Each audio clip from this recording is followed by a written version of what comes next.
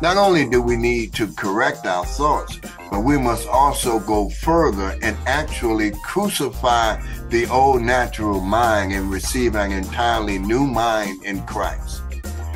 The sanctification of the spirit is not the improvement of the old natural spirit, but a renouncing of it and the receiving of God's Holy Spirit instead.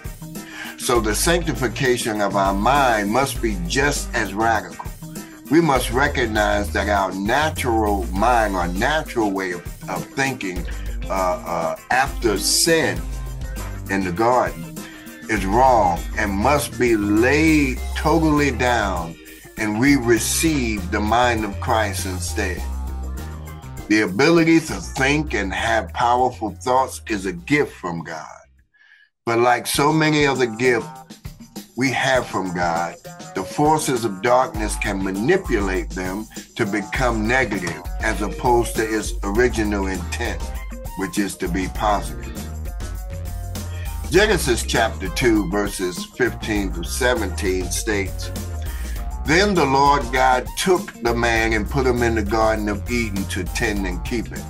And the Lord God commanded the man, saying, Of every tree of the garden you may eat freely, but of the tree of knowledge of good and evil you shall not eat, for in the day that you eat of it, you shall surely die."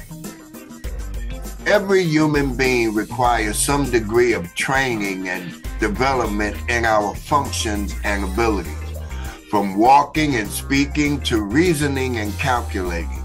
Often this training, development, and testing appears in our lives through challenges, problems, and conflicts.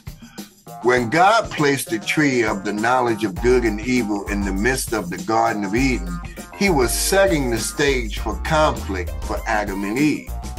This conflict was taking place in their minds.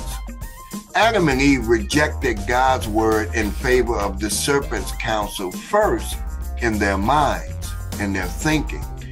Then they acted upon their thinking, and they advanced to committing personal sins of the highest treason.